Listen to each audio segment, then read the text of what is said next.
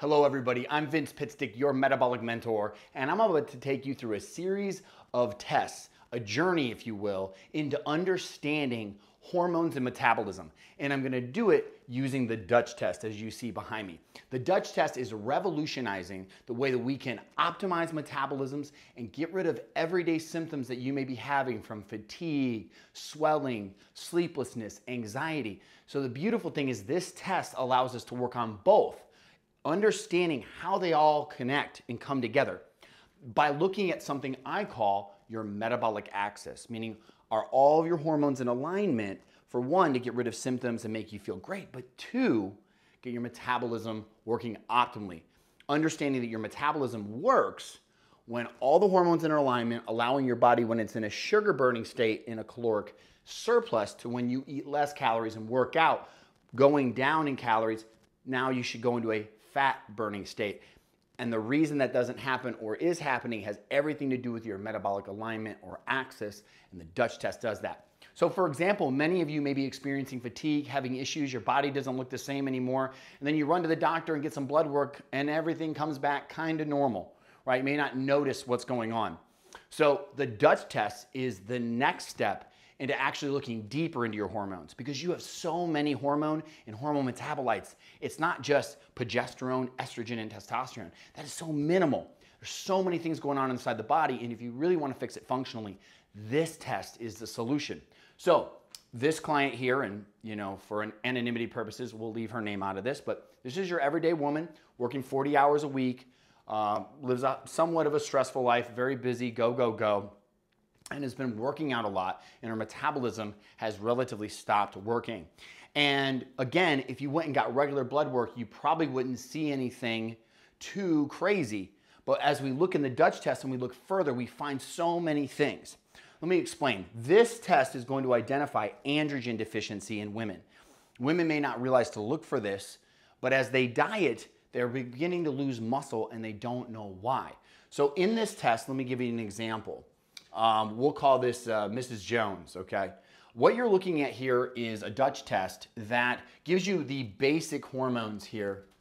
Let me drop this screen down so I can draw on this. So essentially, these dials here represent your hormone level, right? So if your dial's down here, your hormones are lower, right? And this is based on your relevant range for your population, right? If your hormone's below the blue line, it means you're suboptimal, you're very low. If you get above the star, you're over, you have too much. Now, that's not always true, but in this case, it absolutely is. These are your main heavy hitter hormones that everyone kind of knows about that they would check in blood work, right?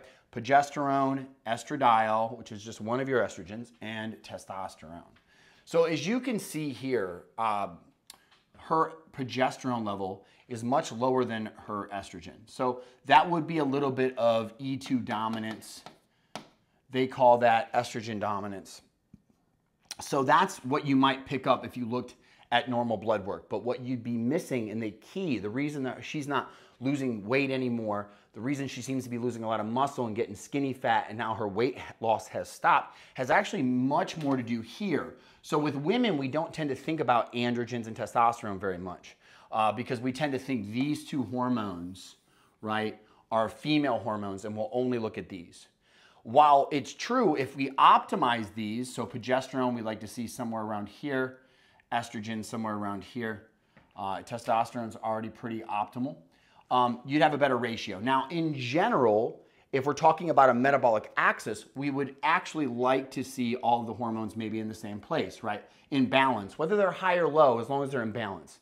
But you can make the body look a little bit better if you lean the hormones in certain directions. And that's just experience I know over time. But I'll dial back the estrogen just a little bit and the progesterone up a little bit more.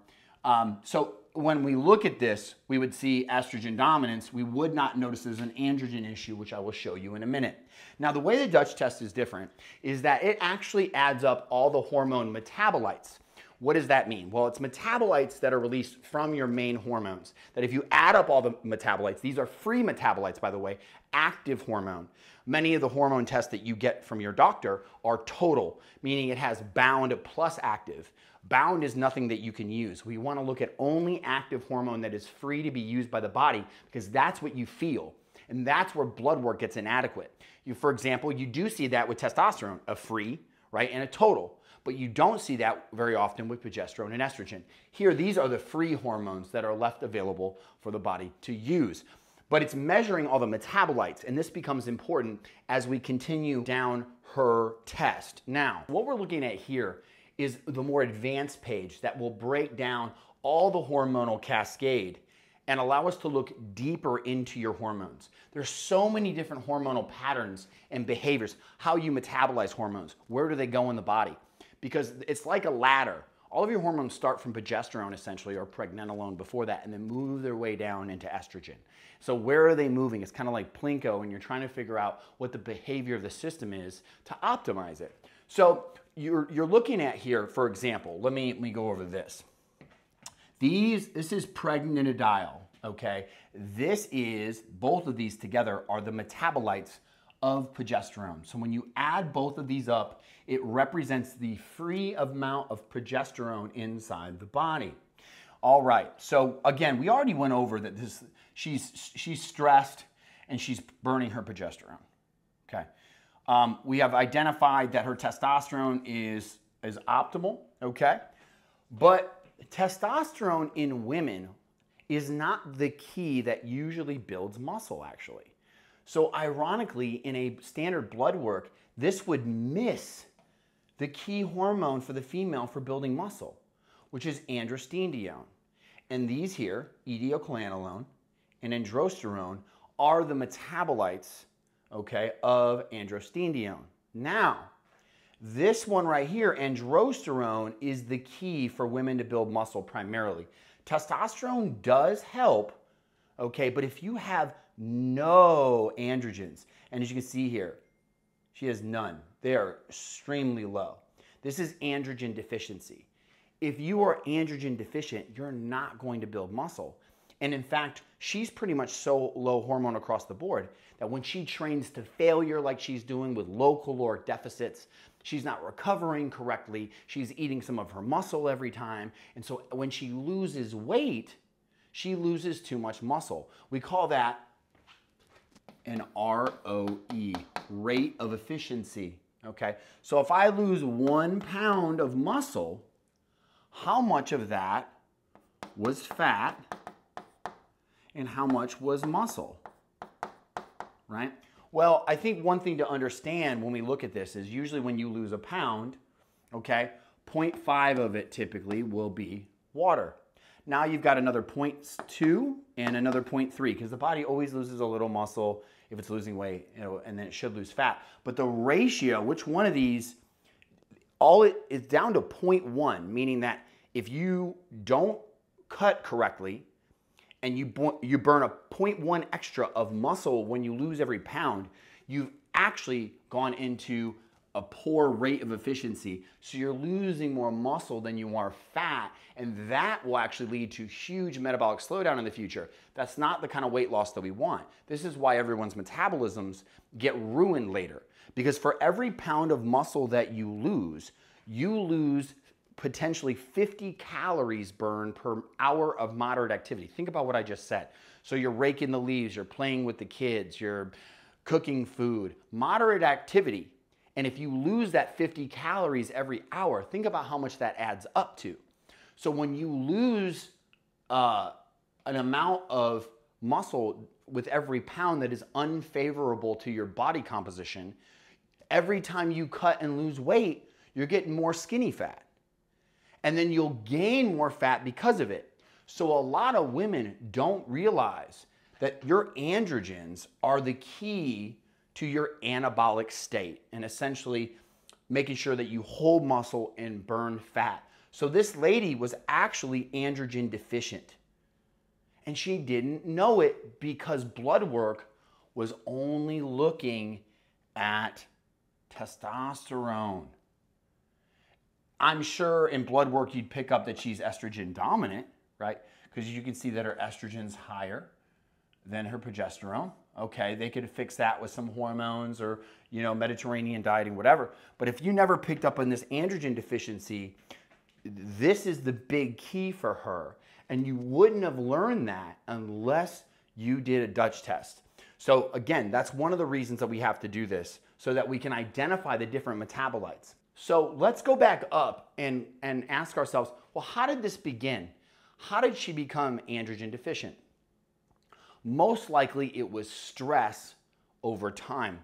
And part of it was probably a genetic component when they're that deficient. So that means from probably a very early age, she had low androgens. So in sports, whatever she was doing, and a lot of women, we see this all the time in Nutrition Dynamic, and we identify one of the key reasons that they now have a poor metabolism over years of dieting. So for example, this is free cortisol, okay? Free cortisol. Cortisol is the stress hormone that you feel as energy for the most part. And you'll notice that this is the range. People's cortisol is supposed to kind of come up during the morning and then drop into the evening. And as you can see here in the red line, that's not happening. She's flatlined. We call that stage 3 adrenal fatigue. So acute stress, meaning like go to the gym or, you know, I don't know, getting excited at a football game actually raises your metabolism. But long-term chronic stress tires your adrenal glands and you go into insufficiency. And this matters because the adrenal glands make DHEA. So from the adrenal glands, you make two things. You make cortisol and you make DHEA. Okay? You can see she's not making any cortisol, and you can see that she is not making any DHEA. So again, this is another area where clinicians would make a mistake, because if you have testosterone that's here and you're presenting with fatigue, you would probably think it's her estrogen progesterone ratio, but it's not. She's androgen depleted. She has no DHEA. DHEA then pours into androstenedione. This is why in menopause you still make androgens, women do, because it doesn't come from the ovaries, which shut off. It's the adrenal glands. And then you see down here the trickle-down effect. She's not making any androgens. All of that is going to make you very tired. It's going to make you feel weak in the gym. It's going to get rid of your sex drive. And you're going to be really confused as to why you're having these symptoms when your doctor presents you with a normal testosterone level. This is just one of many of the amazing details that we can discover by going through a Dutch test with you.